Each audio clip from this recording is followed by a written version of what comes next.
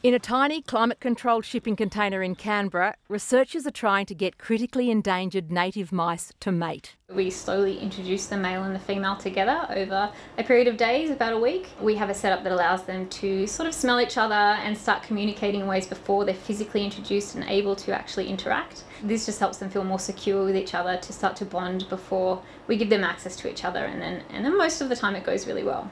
Unlike the common mouse, smoky mice do not breed in plague proportions. With up to 8 offspring a year, they struggle to survive in the wild with feral cats, habitat loss and limited prospects on the mating scene. Essentially, your options for a mate are quite limited, and the risk of breeding with related animals increases, and we call that inbreeding. So as inbreeding increases, we lose genetic diversity. The smoky mouse isn't the only species in a dwindling gene pool.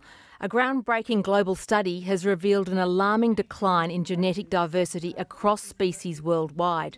Published in the scientific journal Nature, it was an extraordinary international effort.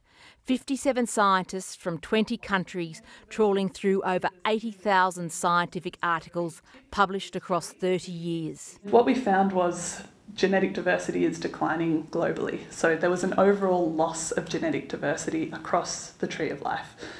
This was particularly bad for mammals and birds. That's largely being driven by land use changes, feral animals, disease, climate change and human activities like hunting and logging. But they also found positive news. The conservation actions we found were associated with an increase in genetic diversity or a maintenance of genetic diversity, so no loss, were supplementation. So adding new individuals to a population. What I want people to take away from this is that if we invest in these things, we can make a change. For the smoky mouse, that process starts with release into a predator-free enclosure with food, water and a pre-dug burrow. It's basically a bucket in the ground with a pipe coming out of it that I've buried for them.